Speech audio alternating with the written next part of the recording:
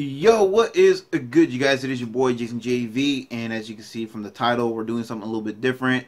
This was a video series that I've been contemplating on doing, and this was heavily inspired by Ryan Upchurch's Behind the Lyrics. Basically, it's the same thing, you know. It's a Behind the Lyrics series, but obviously, I decided to retitle mine so that way it's not a complete copycat. Like I said, this was inspired by his video series. So yeah, obviously mine is called Method to the Madness. You know what I mean? That was a title that I was playing around with, and the more I thought about it, the more it just seemed to kind of fit. You know what I mean? Method to the Madness. So anyway, yeah, the first song we'll be digging into is going to be a song that I did that I mentioned in a recent video called Ain't Dragging Me Down. This is a song that I honestly, in all honesty, I mean, take my words for whatever they are. You guys make your judgments, if you will. This was a song that I really did not want to make, but this was a song I felt like I had to make because this was about a situation between me and a former friend of mine who's been having some real bad anger management problems, and it got to a point to where I couldn't take any more of his drama, his bullshit, and so this is me just basically addressing the situation. But yeah, let's go ahead and I'll play the intro and then I'll kind of break down everything that I said in here and give you some insights as to what led up to this point. Yo, real talk. I didn't want to go here, but you kind of forced my hand, motherfucker. I'm sick of you blaming other people for the problems that you brought upon yourself. You need to grow up and be a fucking man, dude. I hope this track lights a fire under your ass, because you really need it. So, what pushed me to use those words in the intro was there was a situation that involved a friend of mine. His name is Kenny, and Kenny basically had a job at O'Reilly. He was working there for pretty much all throughout the decade. All throughout the previous decade, pretty much. I think he worked for them for like a good 7 years, I think is what he said. But anyway, what happened was he had a job at O'Reilly, and he got fired from said job. I don't know why. I don't know what the deal was. But yeah, he got fired, and he ended up getting a job at a arena at my old hometown of San Jose.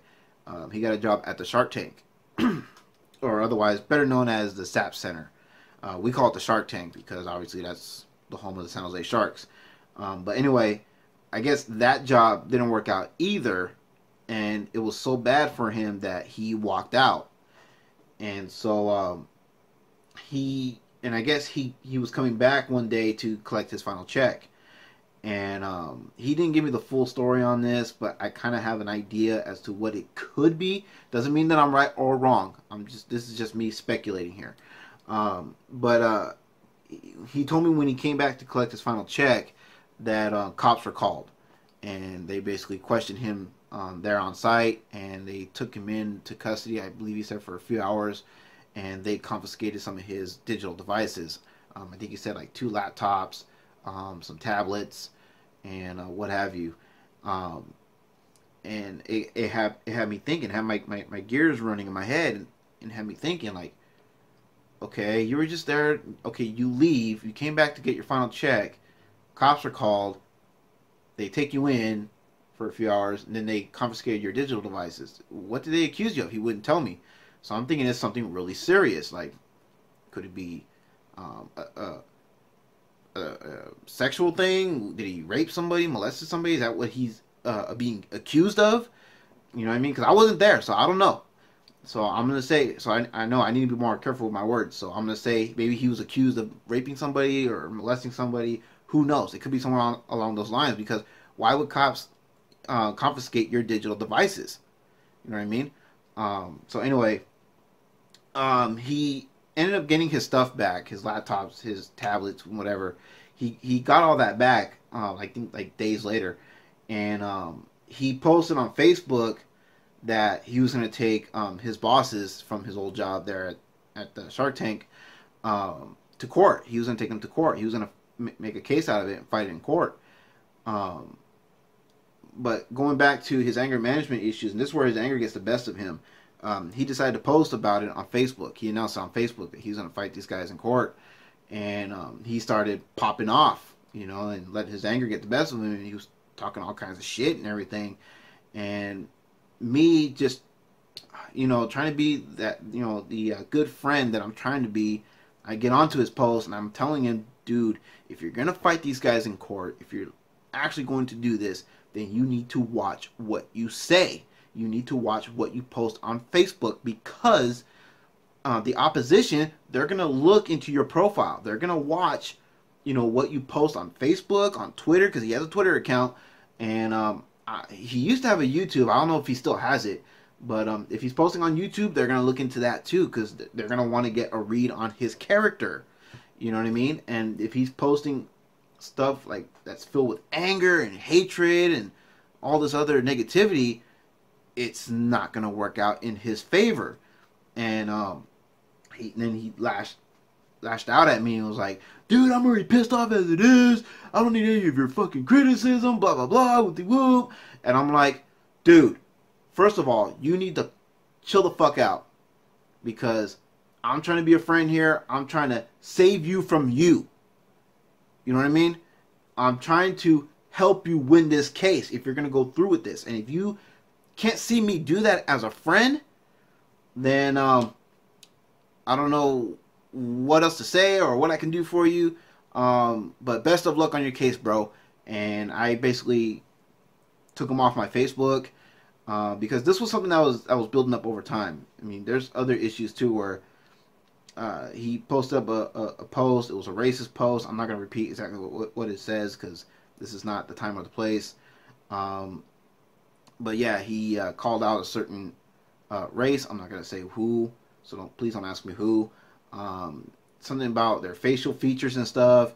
And then me and one of his other friends, we got on there and we were basically in agreement. And me and his other homie, and we were basically trying to tell him, like, dude, you need to watch what you say on social media. You know what I mean? Because you never know who could be looking at this stuff. You know what I mean? Just because you put your profile on private, it doesn't mean that, you know, all the different offices of government can look into your profile. They really want to. They can.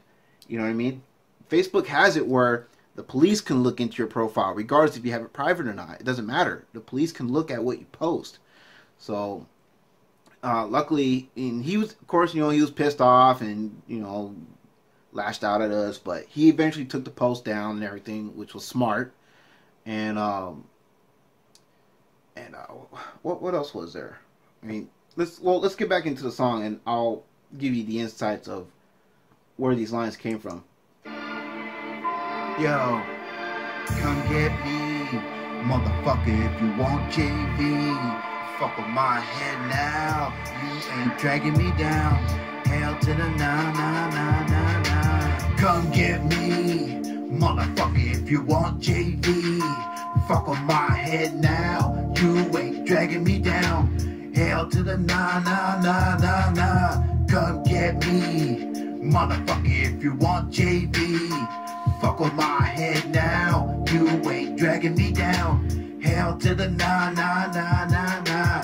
Come get me, motherfucker, if you want JV. Yep. Alright, so that hook, as you guys can tell, I'm paying homage to both Tupac's Hail Mary and Eminem's version of Hail Mary that he did with 50 Cent and Busta Rhymes. Obviously, as you can tell from the hook, the beginning portion was borrowed from Eminem's version of Hail Mary, where he says, come get me, motherfucker, if you want Shady. But instead of Shady, it's JV, me. So, because, you know, it's my song. And the rest of the hook, it's all original. You know, fuck with my head now, you ain't dragging me down. Hail to the nah, nah, nah, nah, nah. Rather than just a straight nah, nah, nah, nah, nah. I figure, you know, because a lot of people, you hear them say hell to the nah, hell to the no, hell to the nope, whatever the case. I decided to incorporate that into the hook, so that way there's less nah, nah, nah into the hook. You know what I mean? It makes it more original that way too. So, yeah, that's the story behind that. The intro, the first hook that kind of introduces the song. It wasn't originally planned that way. It was something that I kind of thought of on the spot because of the way that the beat was. You know what I mean? Or like before the beat kicks in, you hear the melody. So I figured, well, since it's just a melody, then I can start off as just me kind of singing, like introducing the hook to you guys, and then when the beat kicks in, then I could double it up and it'll be the official hook. So that was my thought process with the hook. I try to have your back, try to save you from all the cracks, and all I get in return are vicious attacks. Pretty self-explanatory here. It's basically what I told you earlier. You know what I mean? I was trying to save this dude from, you know, saying more stupid shit than he needs to. You know what I mean? Trying to help him make life easier on himself. You know what I mean? He's already going through enough shit as it is. So I'm just trying to keep him from dogpiling more shit on top of, you know, what he already put himself through. Trying to save him from himself. Well, the more you see I had enough of that, you can kiss my ass, though that's facts. Yo, you got all the time to cope, wallow in your misery, yeah, go ahead and mope. Again, pretty self-explanatory here. This is basically me just saying, you know, hey, I had enough, I'm done, whatever. You want to be miserable, you want to, you know, enjoy bathing in that toxic energy that you got going on, by all means, bro, have at it, man. I'm done. Always bitching and crying about how you're always broke.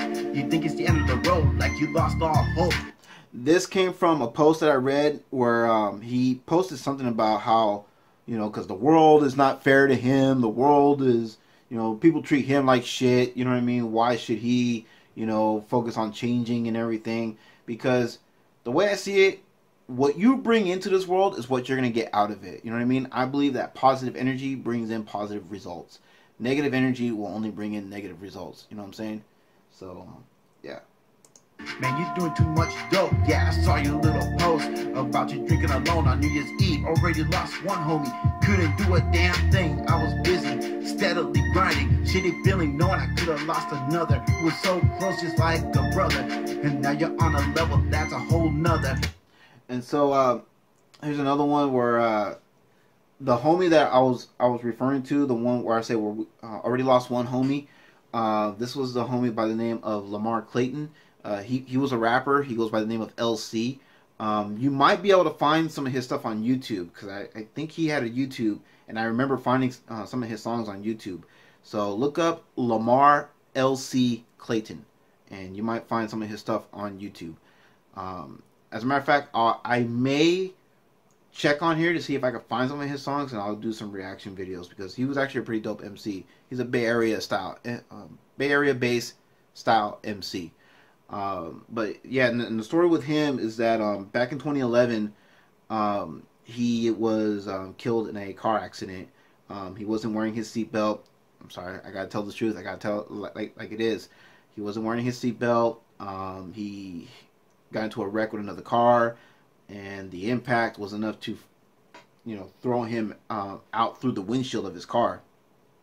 And he was basically in a coma for about a week. I went to go see him as much as I could. I think I only saw him, I want to say, at least 3 days out of the week, you know, because of my work schedule and everything. So I tried to see him as much as I could. The last day I went to go see him, I believe it was on a Thursday, and I couldn't go in there because his parents were in there, and I guess they were deliberating as to what they were going to do with him. And so, yeah, the nurse was telling me, like, yeah, they're not allowing visitors right now. The parents are in there, you know, they're discussing what to do with the body. And I'm like, oh, God. And I kind of ignored that part because I didn't want to, you know, they say expect the worst. Hope for the best, expect the worst. But I want to believe that, you know, he was going to pull through. So I kind of ignored that last part of it. And it wasn't until I got home. Was it when I got home? No, I'm sorry. Fast forward to the next day, Friday. Kenny hits me up. Kenny is the one that I'm rapping to on this song. In case I didn't mention it earlier. He had texted me and told me that, you know, hey man, look, Lamar passed away. He passed away at this time or whatever, blah blah blah, whoop whoop. And it just hit me like a ton of bricks, man. Because you know, he was a cool dude. And but anyway, fast forward to, I think it was about, was it a week? I want to say it was about a week later. they were planning for like his funeral and things like that, and I had gotten sick. I think I was sick with the cold or something, and I hit up Kenny and I asked him like, "Hey man, is it cool if I catch a ride with you to the funeral so I can go pay my respects? I'm not really feeling well. I'm not really feeling up to driving. I don't have the energy for it." And he wanted to take his mom's Miata, and he decided that not only was he taking the mom's Miata, but he was taking a homie that he's been having issues with. Which didn't make any sense to me, so I was just like, whatever. And then I ended up missing Lamar's funeral, and but post an announcement on Facebook letting my friends know that, yeah, I'm sorry I couldn't be there. I was under the weather, you know what I mean. Really want to be there to pay my respects. Just want to say R.I.P. Lamar, you know what I mean. See you when I see you, you know what I mean. And so yeah, I kind of got over the whole misarrangement, whatever, and all that. I mean, I was still kind of bothered. It bothered me for a little while, but eventually I just got over it. I was like, it's not really worth holding on to. I'm not one to hold grudges, just so you know. I don't see the point of it. But anyway, it pissed me off because on New Year's Eve, Kenny missed New Year's Eve by a few days, and he decided that he was going to make up for his New Year's, and he wanted to drink. Well, I was at work, and while I was at work, he was posting on Facebook about how he's drinking alone, he's getting his buzz on and everything, and it pissed me off. It scared me and pissed me off at the same time because, he's going through some shit right now, so obviously he's feeling depressed. And when you're depressed, most of the time, you don't care when to say when. You know what I mean? You want to just get faded. You want to get fucked up because you don't want to think about all the shit that you're going through. You know what I mean? You want to be happy. So I got worried. You know what I mean? Because I'm like, what if he overdoes it? You know what I mean? And then I lose him too. And between him and Lamar, Kenny was more like a brother to me because I've known him for like less than 15 years. I've met him, Lamar, and my girl that I'm with now. I met all three of them at Kohl's. We all used to work at Kohl's together.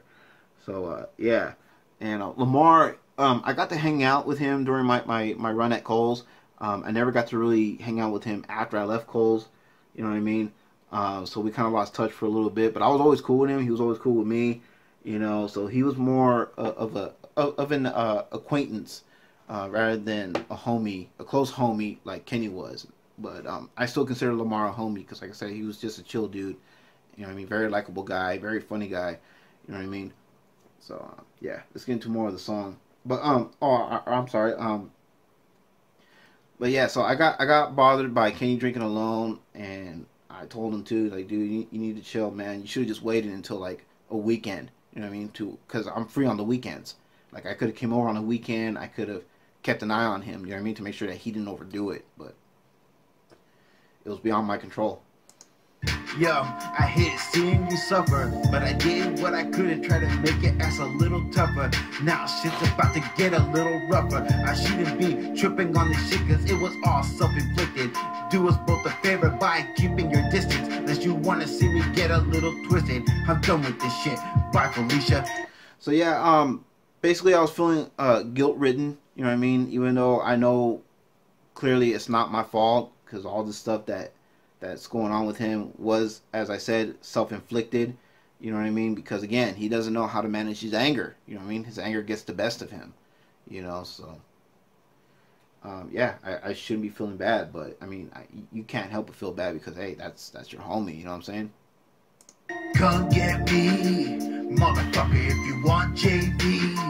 Fuck on my head now, you ain't dragging me down. Hell to the nah, nah, nah, nah, nah. Come get me, motherfucker, if you want JV. Fuck on my head now, you ain't dragging me down. Hell to the nah, nah, nah, nah, nah. Refuse to sit here to tell you some tales. Can't help but feel like I failed. I gotta leave it behind on this trail. I did everything that I could, but still in your eyes, I could never do good. Again, just more or less me feeling guilt-ridden about it. You know what I mean? Like, yeah, I felt like as a friend, I did fail him. You know what I mean? and I still kind of feel like that to this day. But like I said, part of me doesn't, because part of me realizes that, yeah, you know, he brought this on himself. You know what I mean? His anger and his misery, his toxic behavior. It was, you know what I mean? It's all his doing. You know what I mean? So I'm slowly but surely getting over all this. You know what I mean? Ready to move on. And this song definitely does help. It's a reminder for me to let me know, like, hey, look, man, don't worry about it. You did everything you could, but it wasn't enough, man. So you have nothing to be ashamed of. Can't understand why you so bent out of shape. Why you gotta fire shots with all your misguided hate. It's like I broke a bond with a symbiote, and now it's chosen you as its fucking host. Raging out of control, truth be told, I can see it in your eyes. You institutionalize in your own self-pity. And so, you know, I'm a bit of a comic book geek, as you guys can probably tell from that line where I said that it feels like I broke a bond with a symbiote, and now it's chosen you as its fucking host. Because I felt like that was a perfect representation of how I felt when I was dealing with my demons, and how I feel like I've overcome most of my demons. And I feel like as I did that, my demons were looking for like a new host. You know what I mean? Just like a symbiote. It was looking for a new host, and it decided to choose him. You know what I mean? And fuck with him, and also fuck with me at the same time by fucking with him. You know what I mean? Because like I said, I was trying to be there for him, trying to help him, but then he was raging against me. You know what I mean? And using and just releasing his anger towards me. You know what I mean? Pretty much like that feud between Spider-Man and Eddie Brock. You know what I'm saying? When Eddie Brock gets the symbiote from Spider-Man. Very, very similar situation, which I thought was it was poetic justice to work that in there. Yeah, I lost some sympathy. Unjustified is your empathy. You're so damn pathetic. Should not push me away. You gon' live to regret it. Enjoy your segregation. I hope it ain't a permanent vacation. Feel free to hit me when you finally release your aggravation. Cause I'm so fucking done with my agitation. Come get. So that was basically an attempt to end the song on a high note by basically saying, hey, look, if you want to reconnect, you want to reestablish this friendship, the door is open. But before we can reestablish this friendship again, before we can pick up from where we left off, you need to get your shit together, for one. And two, you need to learn how to better manage your anger, your temper. You know what I mean? So, yeah. So I haven't completely given up on him. I'm not completely walking away. It's just right now I'm keeping the distance between us until he gets his shit together and he gets himself under control. So, yeah. That's pretty much it. Let's get this last hook out of the way and then we'll close the video. Motherfucker, if you want JV, fuck with my head now. You ain't dragging me down. Hell to the nah, nah, nah, nah, nah. Come get me. Motherfucker, if you want JV, fuck with my head now. You ain't dragging me down. Hell to the nah, nah, nah, nah, nah. Come get me. Motherfucker, if you want JV, fuck with my head now. You ain't dragging me down. Hell to the nah, nah, nah, nah, nah. Come get me. Motherfucker, if you want JV, fuck with my head now. You ain't dragging me down. Hell to the nah, nah, nah, nah, nah, nah, nah.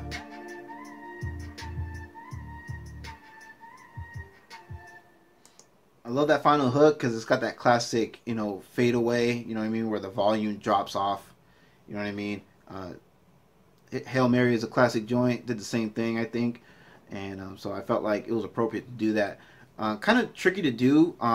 What I find that works, and I know, and I kind of got this method from Mos Def because I seen him do it. What it is when you want to fade out your hook, what you want to do is, as you're singing the hook close up to the mic to project, if you want it to fade out, you kind of got to like slowly but surely back away from the mic. You know what I mean? And that's what gives you that fade out effect. You know what I mean? It's kind of tricky to do. You know what I mean? That was my first attempt at it. It was kind of rough, but I think the more I do it, though, the better I'll get at it. Just it depends on the beats that I use. So who knows how often I'll be doing something like that. So yeah, but anyway, guys, that was Ain't Dragging Me Down, and now you know the whole backstory as to what led me into writing this song and recording this song and getting it out there. Like I said in past videos, both music and YouTube are great forms of therapy. You know what I'm saying, to get shit off your chest. And so yeah, that's why I choose music and YouTube as my outlet. You know, to express myself. You know what I mean? Because I don't believe in keeping things bottled up. You know what I mean? Because I look at keeping your feelings and your emotions bottled up like holding a grudge. It just eats away at you. You know what I mean? It's that negative, toxic energy that just eats away at you inside. You know what I mean? And it's better to just project and let it out. That way you can just wash your hands of the whole thing and move on. You know what I mean? So yeah, that's basically why I do music and why I do YouTube. And yeah, I think that pretty much sums it all up. So with all that being said, guys, I really hope you enjoyed this first episode of Method to the Madness. If you did and you're new here, hopefully you'll consider subscribing to my channel. I would very much appreciate that. If you're one of my regulars that's been rocking with me up until this point, first of all, thank you very much. And also to the newbies, I'm sorry, I don't want to be rude, but to the newbies, if you do subscribe to my channel, welcome and thank you for subscribing. I appreciate that. And to my regulars, you guys know the drill by now. If you like what I'm doing here and you want to see more, be sure to hit that thumbs up, leave a comment down below, and yeah, all that fun stuff. And until the next one, guys, it's your boy Jason JV saying y'all take care, and I will catch you all later. Peace.